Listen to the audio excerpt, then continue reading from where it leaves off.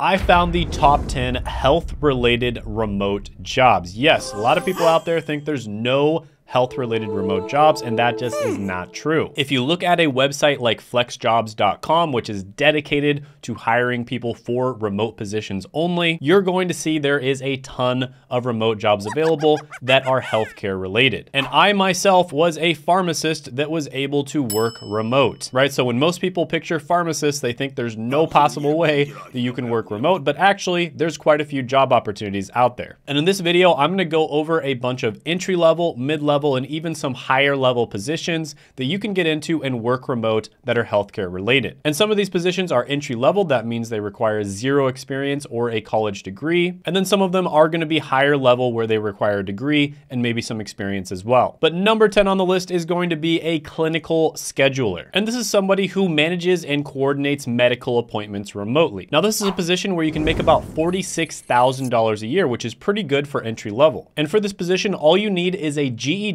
or a high school diploma. You don't need previous experience. You can get hired at the entry level. And depending on where you live, there may be a certification or training requirement, but a lot of the time the place that hired you will actually train you. And that's actually true with a lot of these healthcare related careers. So this one's pretty good. I'll give it a 7.5 out of 10. Next is going to be a mental health therapist. And this is somebody who provides counseling and therapy to patients. Now, this is one that does require a college degree, and typically there is going to be extensive training requirements as well, but you get paid about $71,000 a year, and there's more and more opportunities to work remote. So this one does have higher requirements, but it also pays pretty well. I'll give it a 7 out of 10 opportunity score. The next one on the list is going to be a medical billing specialist. And this is basically somebody who's an expert on medical codes, insurance claims, and payment processes. So the medical system in the United States of America is an absolute mess, and I'm not going to get into that. That's a topic for another video, but it's very important to accurately document the exact treatments that you gave the patient, how much time you spent with them,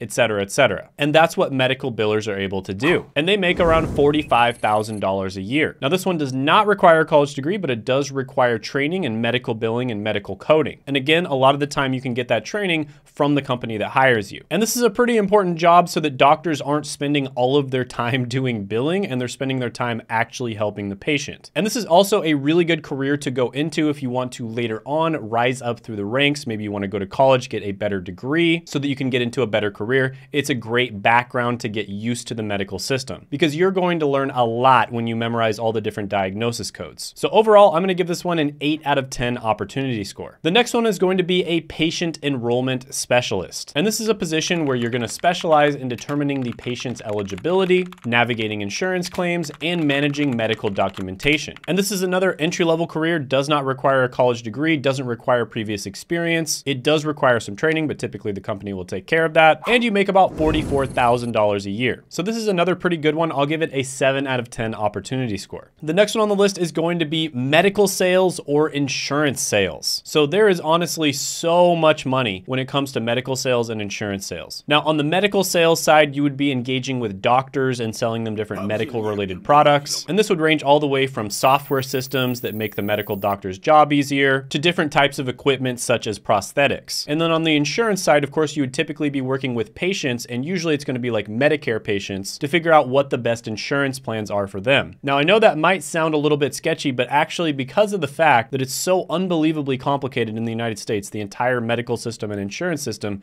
is just messed up, these positions actually do provide a lot of value. And I've seen patients that have saved literally tens of thousands of dollars a year just by switching insurance. And in this position, you make about $173,000 a year. Now, whether or not you need a college degree is going to depend on the position that you go into. Many of these positions are going to prefer someone who has a college degree and a background working in some sort of medical profession, but not all of them do. For instance, some of the insurance related positions you can get into without a college degree or previous experience. So yeah, this one can be really good. I'll give it a 9.5 out of 10 opportunity score. Now, by the way, the easiest way to break into an entry-level sales job, in my opinion, is going into tech sales. I've interviewed interviewed a bunch of people on this channel that have gotten jobs in tech sales, and they all used a company, Course Careers. Course Careers is sponsoring this video. And you can check out a free training on tech sales by clicking down in the description, as well as the pinned comment below. Sales is probably one of the most valuable skills you can possibly learn. My favorite job was personally a sales job. So yeah, definitely worth it to check that out. They go over everything about tech sales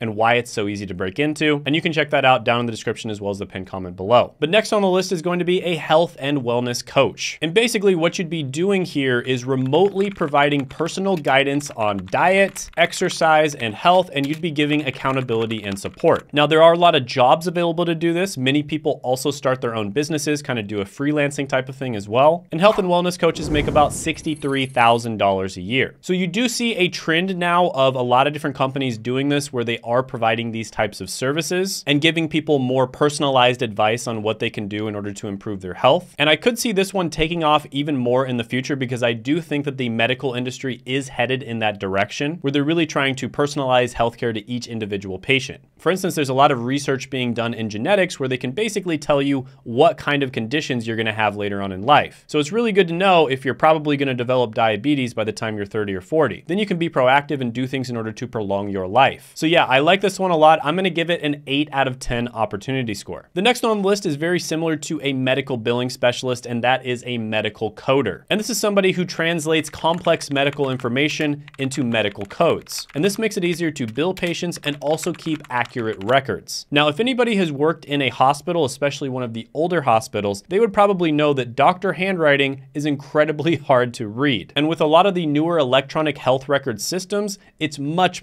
easier to understand what the doctor is trying to say. So I am a big fan of the electronic health record systems, although some people are kind of trying to turn them into electronic cash registers. And medical coders do play a vital role in making sure that medical accidents don't happen. So medical coders make about $65,000 a year. It's also entry level, doesn't require a college degree or previous experience. It does require training though. So overall, I'm going to give this one an 8.5 out of 10 opportunity score. Next is going to be a medical transcriptionist. And this is somebody who transcribes audio recordings to written medical records. So I remember back when I was doing hospital rotations, once in a while I would sit in on surgeries. And after a surgeon does a surgery, they basically talk into a device and they talk really fast. And the person who is on the other end of that device, whether it's, directly to them or they transcribe it later on, is going to transcribe all of that information. And that's because surgeons are incredibly busy and they don't have time to write all that stuff out themselves. Now, of course, this has to be incredibly accurate and also has to be done really fast because other healthcare professionals